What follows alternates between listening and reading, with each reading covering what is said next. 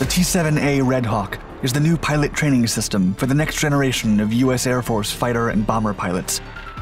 Owing to the legacy of the Tuskegee Airmen, the production aircraft sports the iconic red tail of the first African-American Fighter Squadron of World War II. Its name is derived from the Curtiss P-40 Warhawk, one of the aircraft used by the 99th Fighter Squadron of the Army Air Forces.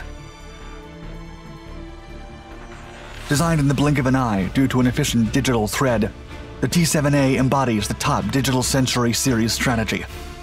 Seldom has the integration of new concepts and capabilities been faster or more affordable, all thanks to virtual testing.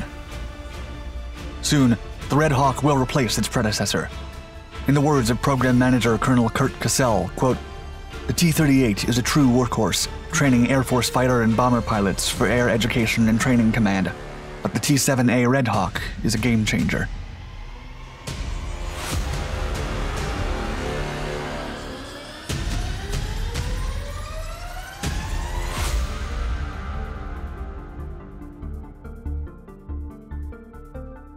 Backup.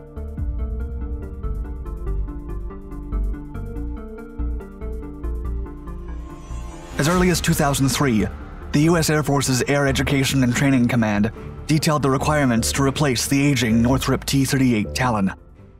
Initially, the replacement trainer was to enter service sometime around 2020, but an unfortunate accident in 2008 caused by fatigue failure compelled the Air Service to advance the target date of initial operational capability, or IOC, by 3 years. Still, a contract award was not expected before the fiscal year 2016, delaying IOC until 2020. Moreover, shrinking budgets and higher priority projects eventually pushed the TX program delivery to the fiscal year 2023 or even 2024. Still, the trainer has remained a top priority within the service. In tandem with the Swedish aerospace company Saab, Boeing submitted a single-engine advanced jet trainer to the competition.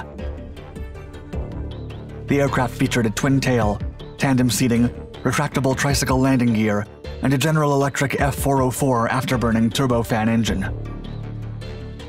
The Boeing TX was not revealed to the public until September of 2016, and 3 months later, the first TX made its maiden flight. By September of 2018, Boeing's design became the official replacement of the T-38 Talon, and the Air Force announced it would acquire 351 aircraft, 46 simulators, maintenance training, and support, all for $9.2 billion.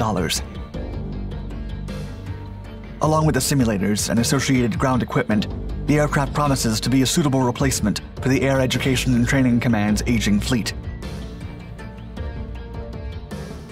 In May of 2019, the Swedish company announced it would open a manufacturing facility in Indiana and partner with Purdue University to construct the aircraft. By September, the Air Force officially named the model T-7A Red Hawk in tribute to the Tuskegee Airmen and painted the tails red. The first production T-7 was finally rolled out on April 28, 2022, and will not take long to be delivered to the Air Force.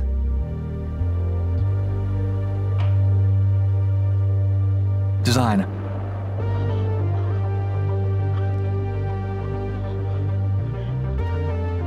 Series production began in February of 2021, and within 2 months, Saab Group delivered the first aft section of the T-7A to the Boeing plant in St. Louis.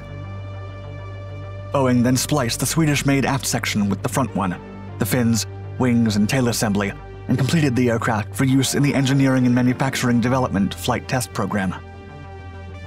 Saab's brand new facility will also serve as the manufacturing hub for the aircraft's subsystems, namely the hydraulics, fuel systems, and secondary power. But perhaps most importantly, the Swedish company developed new software for the model to provide a significantly cheaper and faster development.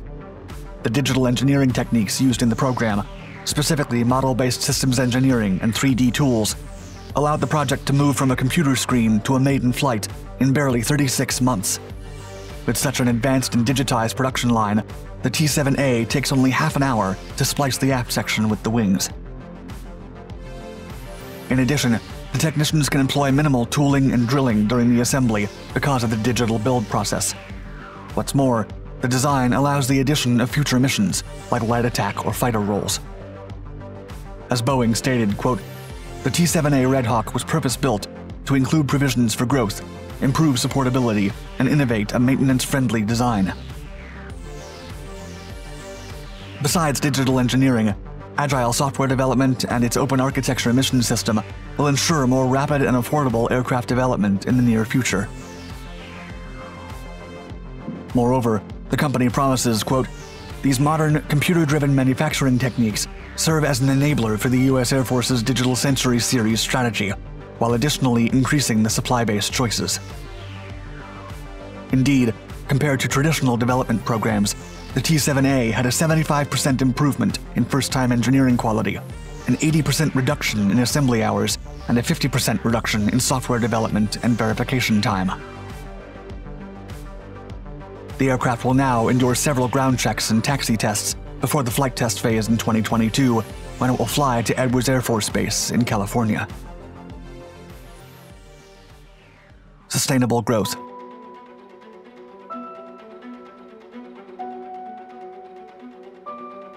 The T-7A was able to transition from a concept to a complete product in a few years because it broke the norm. Due to its modular design, the aircraft was explicitly developed for maintainers. Key features include a high wing, easy access doors, and quick-release panels, with the affordable and reliable T-7A significantly improving repair times. Furthermore, the new trainer includes highly immersive training and offloading skills, as well as advanced fighter-like performance features similar to those of 4th and 5th generation fighters. Training supplements to prepare students include ground-based training systems, or GBTS, which cover the full range of physical devices and instructional techniques. The aircraft itself is flexible, modifiable, and adaptable to both people and software, so future systems can be easily implemented. Pilots, too, can adjust to their personal preferences, and the entire system can be applied to other missions. Overall, the trainer prepares better pilots in less time by adapting to changing technologies and learning methods, not to mention downloading more expensive training. The Red Hawk requires provisions for growth to keep up with evolving missions in roles such as aggressor, light attack, or fighter, while modern equipment provides advanced mission systems, including a glass touchscreen cockpit, stadium seating, and embedded training capability. In addition, its digital approach and immersive techniques validated supportability issues, innovating a maintenance-friendly design that increased availability and lowered costs. Likewise, subsystem commonality with 4th and 5th generation fighters allows the use of existing infrastructure, further reducing lifecycle costs. Future deals.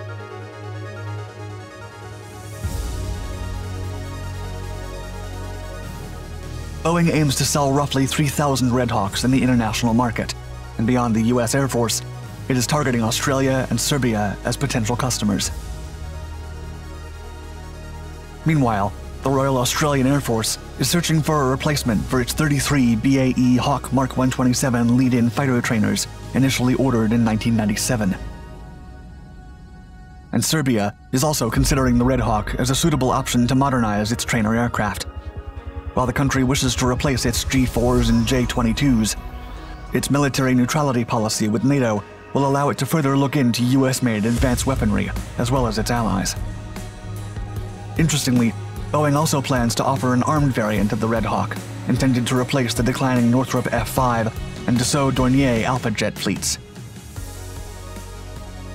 The first of 351 aircraft to be delivered to the US Air Force rolled off the production line at the Boeing Defense, Space, and Security Building at Lambert International Airport on April 28, 2022.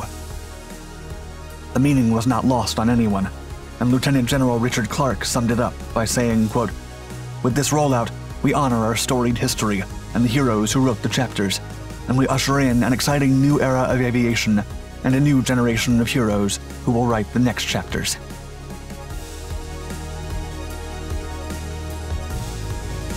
Thank you for watching my video. Please like and subscribe to all our Dark Documentaries channels for more military content and exciting stories from the skies, lands, and seas of the world. And don't forget to hit the bell icon to be notified of our newest videos. Stay tuned.